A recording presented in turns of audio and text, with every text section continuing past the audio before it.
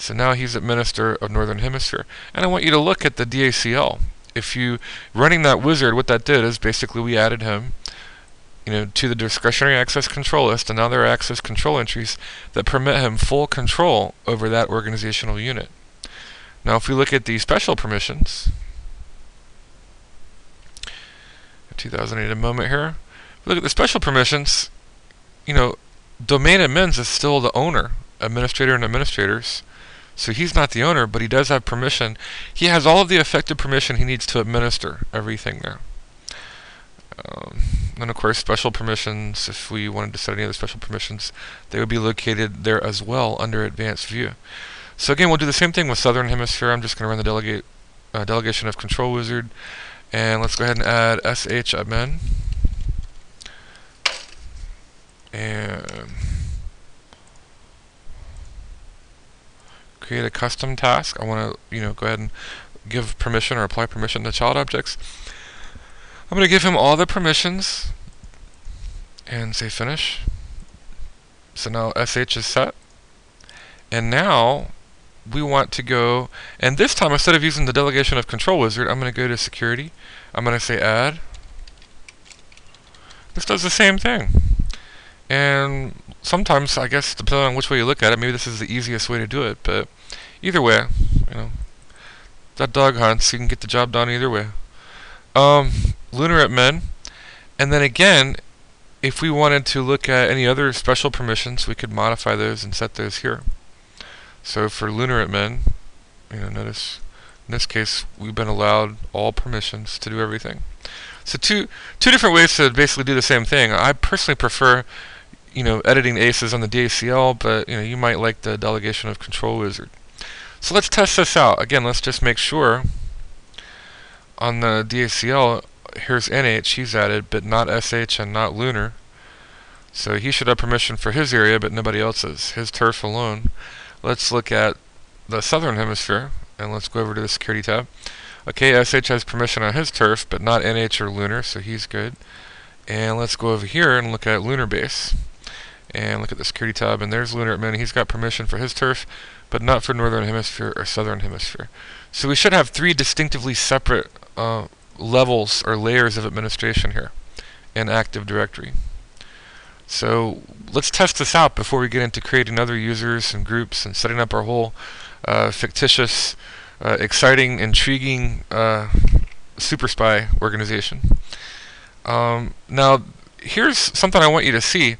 You need permission to log on locally, and that's taken away by default. It's only granted to administrator and to backup operators on domain controllers.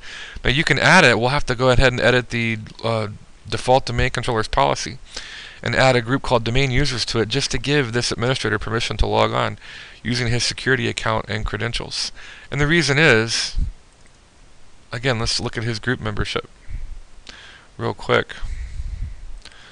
We'll do Northern Hemisphere, NH admin.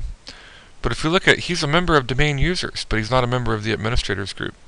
Now that's a security precaution because Microsoft figures that you don't want just any Joe Blow logging into your domain controller to your servers. They're pretty important to your organization. You don't mind if they log into their workstations, but you don't want them playing Pong or I almost said Space Invaders. I have to modernize here. You don't want them playing Half-Life or trying to install Unreal Tournament or something on some of your mission critical domain controller servers, so they deny that permission. And we'll see that. Let's try to log in as NH admin. So other users, our domain is pirates, and let's try to log in as NH admin.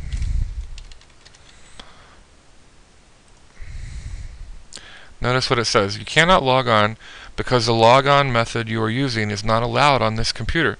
Please see your network administrator for more information. This is actually a group policy or security policy setting.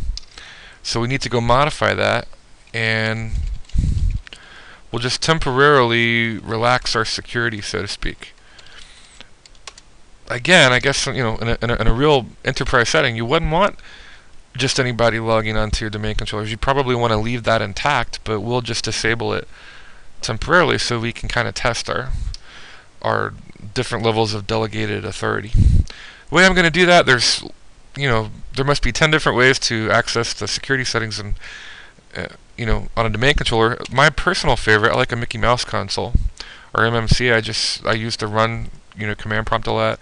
Add the snap in. We're going to go down. We're going to look for group policy management, and that way I don't have to hunt for it. I can just type it.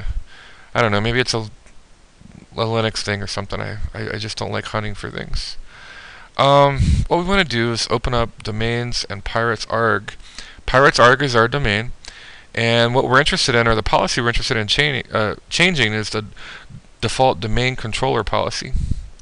And it's kind of, you'd think it's the default domain policy, it's listed higher up, but in the inheritance hierarchy, it doesn't matter. It's cumulative, but if you don't change a setting here, it doesn't matter what the setting is here. Matter of fact, I'll show you.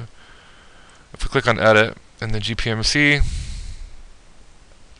let's go to Policies, Windows Settings, Security Settings. Let's go to Local Policies and User Rights Assignment. Notice there's nothing defined here. You think it would be in the default domain policy, but it's not. It's in the default domain controllers policy. This is what you need to, again, if you want to allow users and other groups to log on to a domain controller, I guess that's fine for a lab setting. It may not be the best idea, in a real enterprise environment. You may want to choose not to let them log on to your domain controllers. So we need to modify this, allow logon locally. And we're just going to add a group here, domain users, and that's a default group. Any user account that you make gets added to domain users. So this way we'll be able to log in locally on our 2008 server with anybody put in any group that we decide to create using Microsoft's wonderful strategy of AGU DLP. I'm going to not save the console, but I do need to do one more thing, and I usually just type this, GP update from the prompt, but I want you to see what happens or what's going on. So sometimes it's a good idea to do this, because then if there's a problem or there are errors, you'll get to see them. So whenever we change group policy, we want to type in GP update from a command prompt on our 2008 server, and now it's going to update the group policy settings. Tells us, okay, user policy update has completed successfully. And I want to exit out. And now I'm going to log out as administrator.